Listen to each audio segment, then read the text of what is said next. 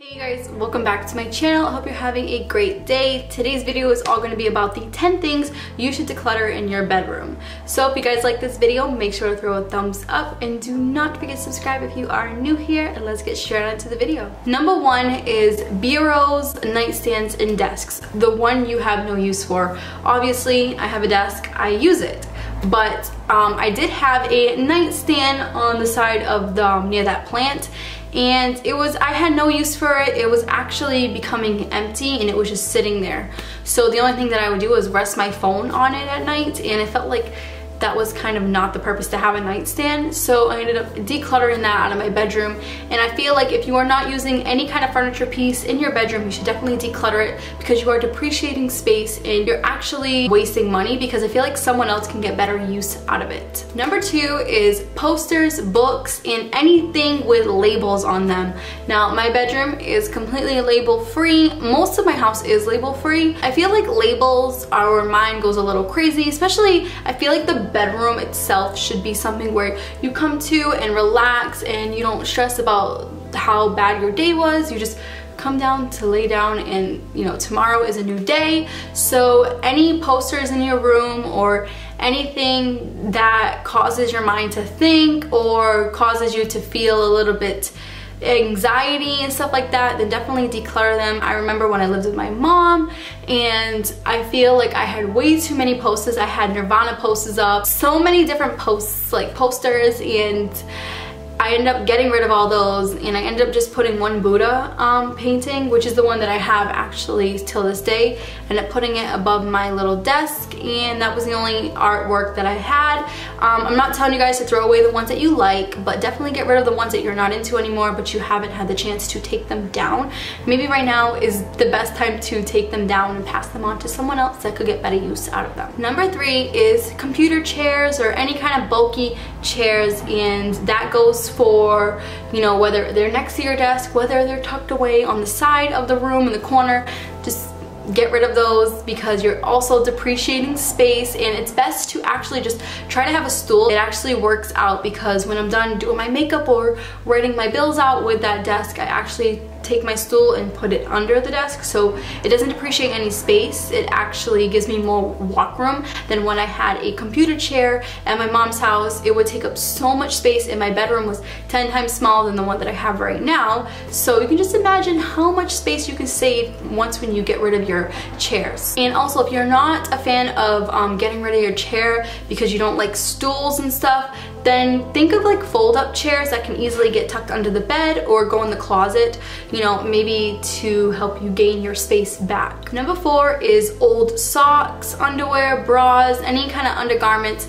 Just toss them away. Either if they're broken or they're not wearable, then get rid of them. You definitely will save a lot of space again, and you'll also realize on what you need to get in order to restock your sock drawer, your underwear drawer. I normally only keep 5 pairs of socks, because we don't need tons and tons of pairs of socks unless you are, you know, an athlete and you constantly using that every day. It's best to just have a certain amount, because you're gonna do laundry anyway. So say you have 20 pairs of socks, but you do laundry every Friday, so you're constantly just re-wearing those 5 to 6 pairs, and those other pairs are going to waste because they're just sitting there. Because it's not like you do laundry once every 3 months. I'm pretty sure everyone does laundry every week or something. So it's best to get rid of the ones that do not fit you, that aren't your style anymore, and the ones that are ripped and broken. Number 5 is old packaging boxes, whether it's a shoe box, an iPhone box, a laptop box,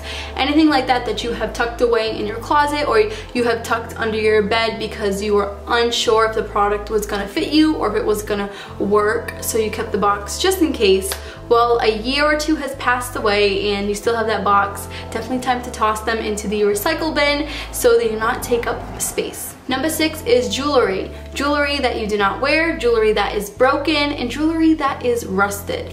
So I used to be a jewelry fanatic, and I used to have, I want to say about 100 pairs of earrings, stud earrings, hoops, you name it, I had it, and I actually didn't wear any of those, and they all got like rusted, and they all were green looking because obviously they were fake. I don't have money to get real earrings like that, but I ended up throwing half of those away and giving half away to a friend.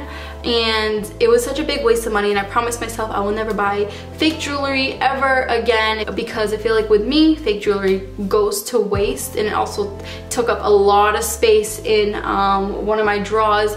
Back in the day, I had this drawer, but I also had a drawer beside it at my mom's, and the top part, it was like those college bins.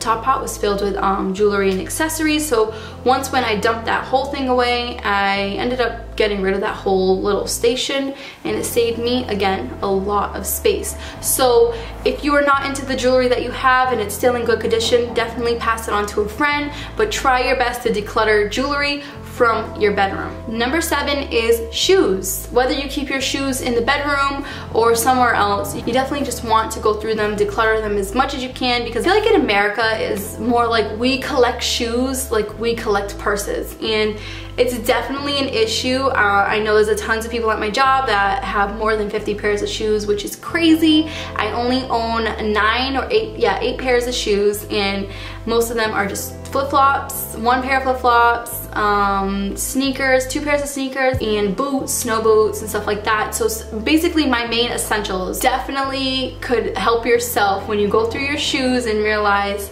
alright, I don't wear yellow anymore, so I really don't need these yellow heels. They're too bright for my personality, so I'm gonna pass them down. Especially with shoes that are worn out. If they're worn out and the sole is completely gone, then definitely toss them to the trash. No one is gonna get use out of them, so forget them, and maybe write down that you need a new pair of sneakers.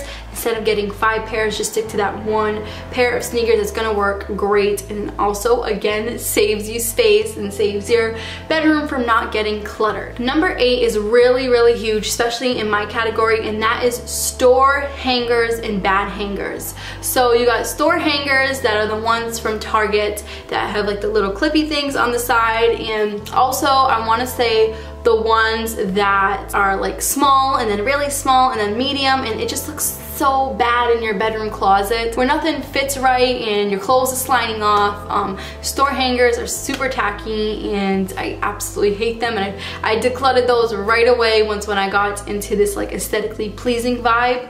Another thing that is great to declutter is the wire hangers along with store hangers. Wire hangers are so very thin, and all of my garments were falling off of them. I steered away from wire hangers. I honestly haven't seen a wire hanger in so long, but definitely maybe switch over to a solid color. Either you like black, white, yellow, whatever color you prefer as a hanger, then stick with just that one hanger. And I prefer velvet hangers because they're non-slip, and you can also put your jeans folded onto them like I do, and everything stays like in perfect size. So everything's like in the same like order, I guess. But yeah, definitely try to declutter your hangers in your bedroom. Number 9 is clothing that no longer fits you. Either it fits you or it's just not your style anymore. Best thing to do is to declutter those from your bedroom, so you could start fresh with it, maybe getting a capsule wardrobe, or just start fresh in general. And if you have 10 sweaters in 10 different colors and you only wear 2 of those sweaters, then definitely get rid of the 8 sweaters that you do not wear, because you are depreciating your space. And I feel like it's kind of unhealthy for all of us to have so many clothes and we only go for the same exact little pieces that we like, and the rest just goes to waste when someone else in the world can get better use out of it. And number 10 is the final one, and that is things that are under your bed. Now, under my bed is completely empty. I used to keep so many things under my bed, whether it was shoes, whether it was CDs, you name it, I had it under my bed. And I feel like when we put things under our bed, it's kind of a tucked away where it's like, I'll deal with it later kind of situation, but we never get to that. This might take a day or two to actually go through everything that's under your bed. Me personally, I like an empty under the bed, and it just works out great for me. So you could just easily sweep under there or vacuum and call it a day, and then you know in your mind that there's no clutter under there. So it's kind of like one less thing to worry about and one less thing to like basically go through when you're decluttering. So try your best to get rid of majority of the stuff that's under your bed. I really hope you guys enjoyed this video, and I hope you got something out of it. If you are decluttering your bedroom, because spring is coming, so it's kind of like spring cleaning, and let me know what you're getting rid of, whether it's old clothes, whether it's your whole bedding and you know you want to start fresh. Just let me know. I would like to know what you guys are getting rid of. As for me right now, I am kind of happy with my setup, so it's definitely a lot easier when you declutter your room once and you have this nice free clean space, so you do not have to declutter ever again, so if you stick with it. But I'm gonna leave you guys on that note, and I will catch you in the next video. Bye.